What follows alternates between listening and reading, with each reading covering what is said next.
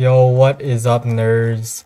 We've got a ranking video. I've listened to some albums. Now I can rank this entire top 10. I'm hoping that after I rank this top 10, I'll be able to rank the top 25, then the top 50, then the top 100, and then I can rank 200 whole albums. Now, that will be a lot of work, obviously, first of all, because it's 200 albums, and second of all, some albums drop out, some new albums come in, and I'm gonna have to choose a week where, or how do I explain it? Like, I'm hoping when I get that video out, it'll be the most recent version of the Billboard 200. So I'm gonna have to listen to a few albums and then upload the video in the same week. But anyway, we're starting easy. There's only 10 here for now. My dog is barking and some nerds are doing karaoke downstairs, so there's a lot of noise. I hope you can hear it. But starting at the bottom is actually the only bad album in this top 10, which is Nicki Minaj's Pink Friday 2. I'm surprised how much I like this top 10. I chose a good time to get this ranking, but anyways, Pink Friday 2, it was pretty lazy for Nicki Minaj, if you ask me. It's like there was way less Nicki Minaj than you would even expect. It was like for many of the hooks, she wasn't even there. She just took a samples and just let it run on loop.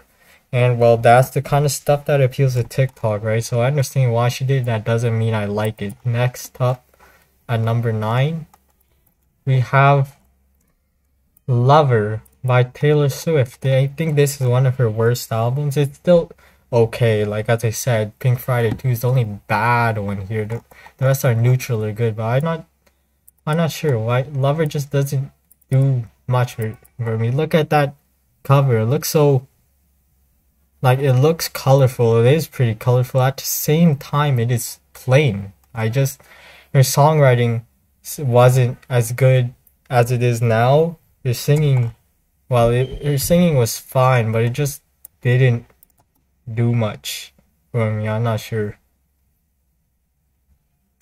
Can I say anything else? Yeah, no, I can't say anything else because I can't remember anything from this album. It's so forgettable, apart from like Cruel Summer and then maybe Daylight and another one about Americana. There wasn't much here that's worth returning to, but there's nothing to hate in either. So next up at number 8, we've got For All the Dogs by Drake.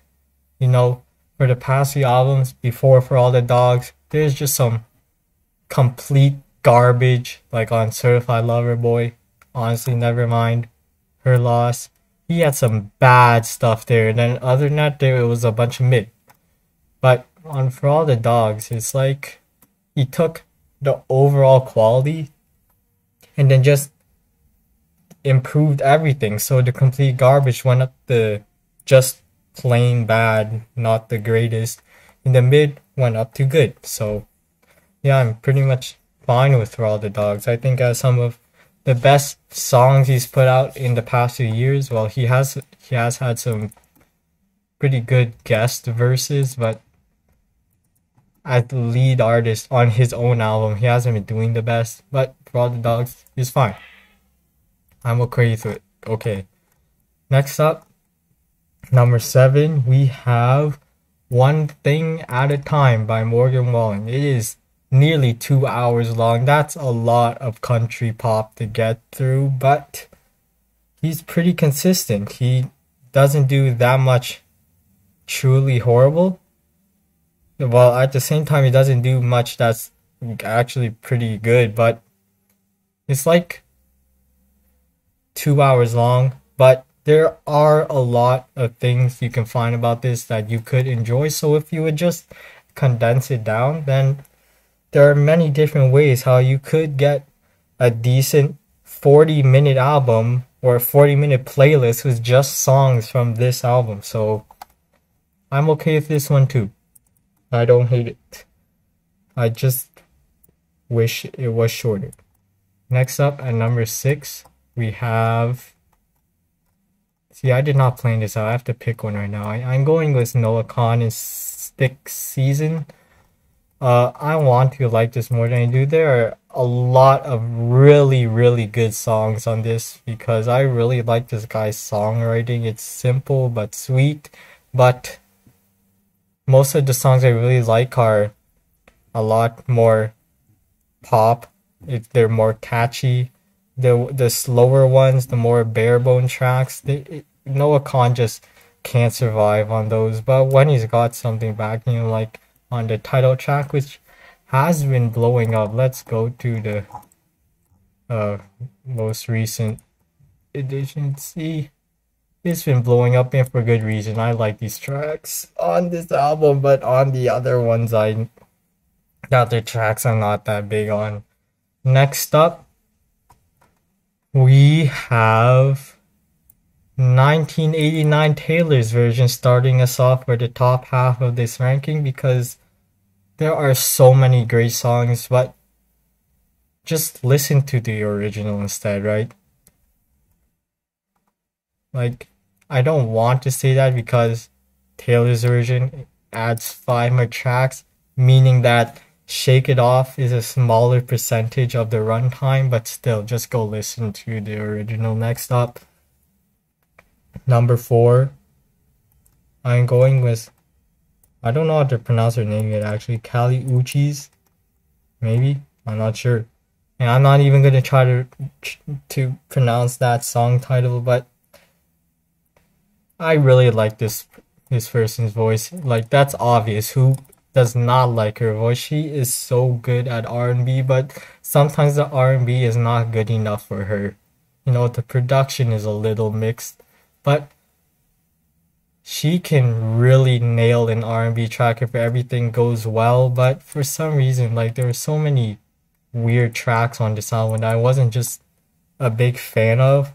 But still, it's a really good album. You should check it out. But still not as good as these next 3. And I'm going to put at number 3, I think 21 Savage in American Dream. It sounds just like a 21 Savage album. He's a good rapper and he got some good beats. He do the flex. He talk about gang violence. And yeah, he got the good beats. So just put it on and then vibe. Like, you don't have to pay much attention. He doesn't say much outside of some actual really good highlights on the track list, but you should go listen to the album and find those highlights out for yourself. And next up, at number 2, I am gonna go with Folklore from Taylor Swift. This is also a good record. I think I really like the folk. I think Taylor Swift is a really good fit for this style because she's got some real damn good lyricism that hits so hard. Still, I don't think it's the most engaging record ever. Maybe that's just my personal preferences because not too keen on folk, but I think Taylor Swift did a really good job selling this album, and I can 100% see why this has become a fan favorite, even if it's not my favorite from Taylor. And finally, to end things off, we're going with SZA and SOS. I've seen so many, like, what are they called? Newspaper people, journalists, the things like Billboard and Rolling Stone. I forgot what the word you use for them is, but so many of those people who like publish music year-end lists, like Rolling Stone, so many of them are putting SOS by SZA at the #1 spot, and I can see why. It's just some really good R&B. Like, that's what SZA does. She's just got such a beautiful voice, and she can really play into the R&B sound. Like, even I, who is not the biggest fan of SZA's R&B style, still found so much enjoyment out of this, and it's really solid. So you've got to check it out. I don't think it is great. There is nothing great in this top 10, but still SZA is the standout of these 10 albums. But still, as I said at the start of the video, I am pretty fond of most of these. Like, I think there is a lot of good stuff. So I'm really happy with the state of the Billboard 200 right now, I guess. Yep, that's about it. I paused a lot because, you know, this was first take. I did not plan anything here. I will plan things out when I do the full 200, but cool and good. Goodbye.